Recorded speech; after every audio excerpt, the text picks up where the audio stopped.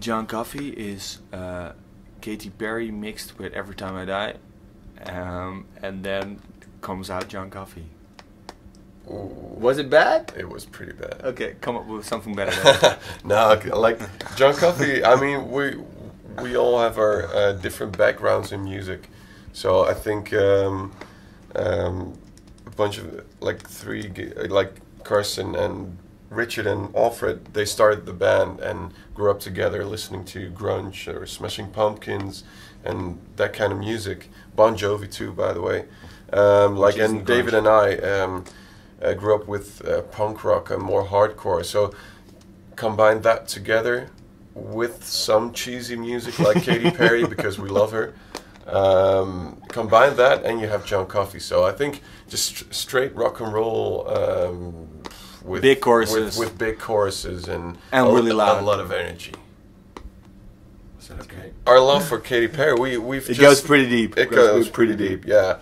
Last month she played in Holland, and we've all been there. Like we went to her show with the crew and some friends and the whole band, and we just were blown away. Like that show was the best show I'm gonna see probably in my entire life. I think. Wow, entire life. That's a little bit big. No, for me.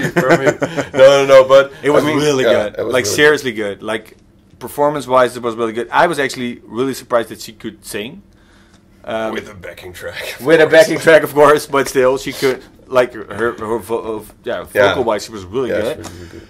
And the show was. I at a certain point, I was telling a friend, I was like, I literally have no idea where to look because there were things happening all over the place. So we were like, what? We just all turn into like little children dancing and singing along. Kitty cats. Kitty cats. That's what you call us. What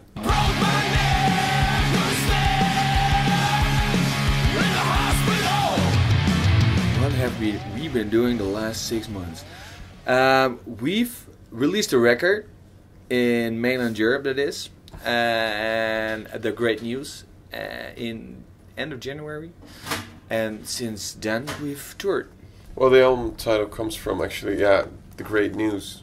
For us, it's great news that we have a new. It's kind of cheesy, or like you can look at it in two ways. Like for us, it's great news, and we think it's great news that we have new music coming up, and we hope that people will find it great news too. You know. But underneath it, like there's a kind of a how do you say that properly? Like a lot of lyrics. There's a second layer. Yeah, like in the album title. Yeah, I think a lot of lyrics on this album evolves around the thing that there is more inside of you than you maybe know. Like. No, it's like the whole album like encourages people to get more out of their life than what they're living for. Like it's more like it's like a positive push in a direction in case just that you try to live life to the fullest. I think that's some of the themes that were talking about or singing about on this record, and in the UK we're just getting started here. So for us, to play shows here, it's like working gigs. We really need to convince the audience which is standing in front of us. Because of in Holland and Germany you play shows and people know you and like are singing along and going wild mosh pits and everything. But here you just have to start from scratch again, and that's really cool. That's actually really good for us. Like we're not that John Coffey that we are in Germany or in Holland. Yeah. So we really have to pull ourselves together and give it 100%, you know, or even more.